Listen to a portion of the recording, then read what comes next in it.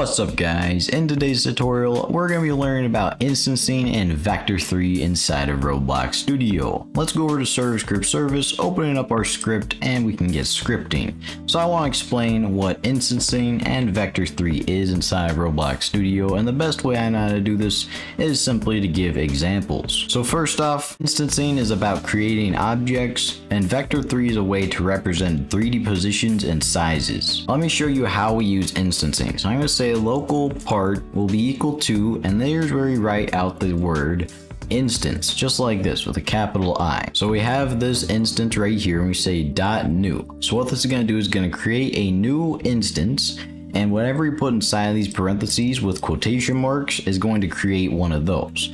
So as you can see, just from this list of items right here, we can create a player, an animation, a humanoid, a frame, a part, int value, attachment, folder, all these different things. I'm just going to create a brand new part. So here's how we use instancing. We say local part equals to instance.new, and then we can create a part, or we could create a folder or an animation or whatever you want to do, right? But we can also change the properties of that part.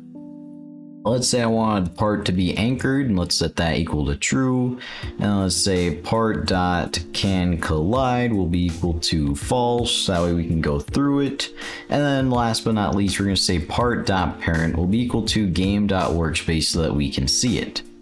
A cool trick about this is that it's always best to put the part.parent or set the parent of the part itself to game.workspace or wherever you're parenting something after you've already changed all the properties. It's a lot better performance wise for your game and overall just better. So if we were just to run the game right here, you can see it's going to create a brand new part inside of our workspace. And if I move the spawn location, you can see it is right here, and that's pretty cool and all, but that's not where it stops. Let's say you saw how it was kind of in the middle of the ground right there.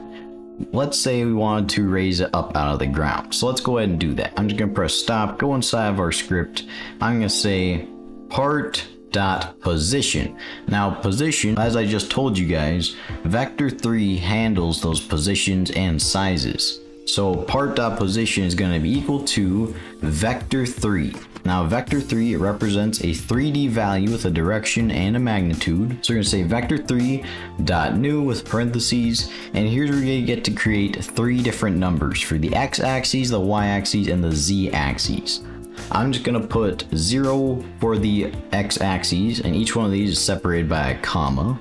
I'm going to do about 5 for the y-axis and then another 0 for the z-axis. So let's go ahead and click on run, and you can see this time the part is now floating 5 studs above where it was, and that is very, very cool. So let's go ahead and stop the game. You can also use negative numbers inside of here, but I don't see why you'd want to do this unless you're doing something else with it. And we want to change the size now. So I'm going to say part.size, and this is going to be equal to Vector3.new. And using that same exact thing as we did up here, we can do several different numbers. So I'm just going to do 5, 5, and 5 for all 3 different axes. And let's click on run. So when we run the game, you can now see this is a very large cube. And that is how we use instancing and Vector3. That's about all there is to it with Vector3 and instancing. Of course, there are much more complicated things you can get into, but we're going to be saving those for the advanced tutorials. Thank you guys so much for watching. If you enjoyed this tutorial just as much as I did, make sure you like, subscribe, and comment down below. I'll see you in the next episode. Bye.